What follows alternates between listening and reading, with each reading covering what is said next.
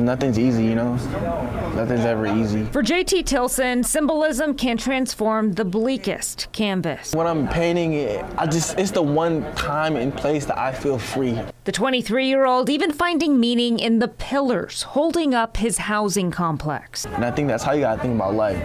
Having structure and just being able to build up on it. As a child, JT didn't have much structure to fall back on. I just came from a really traumatizing background that was kind of hard for anybody to understand. I can't even keep track of how many times I moved when being in foster care, but it's enough to just really change the type of person I am. Once too old for foster care, JT learned adulthood the harsh way. It's weird because everything's given to you in foster care most of the time.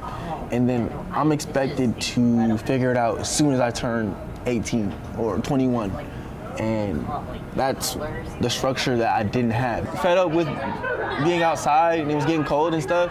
You were sleeping outside? Yeah, I was sleeping outside under the bridge. Luckily, JT found Volunteers of America housing for emancipated foster youth. I've been here for 2 years. I've learned a lot. Just patience, I think, is the #1 thing. That patience manifesting into more than a roof over his head. Beforehand, you know, I feel like I didn't have a lot of people. Blossoming into overdue mentorship. In fact, you like Vincent Van Gogh's stuff a lot. He's a very intense painter. Photographer Kurt Latchin helping hone JT's raw talent into a career. He's very relaxed about what he does. Aren't you?